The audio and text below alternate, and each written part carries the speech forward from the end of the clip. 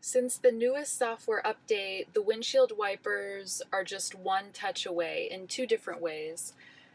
This little button stays up here permanently, which is really nice now, and it's called a card. You press it and you get this card that lets you control all of the windshield wipers. So right now they're off, and I can turn on the windshield wipers.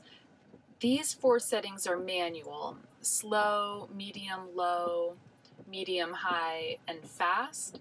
And then this is automatic, where it uses the camera to determine how many droplets there are and whether it needs to activate the windshield wipers. And I'm not in love with the automatic setting yet.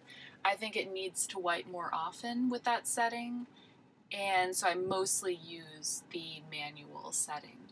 But another way that you can turn on the windshield wiper card is by pressing this in once. That's going to turn on the windshield wipers once when you press that. So it's a great emergency backup if you're keeping your eyes on the road, but you really need to clear the windshield. But it also brings up this card as if you had pushed this windshield wiper button.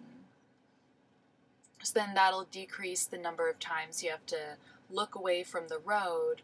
You can start by pressing here once with your eyes on the road, and then with a quick glance you can press the setting that you want.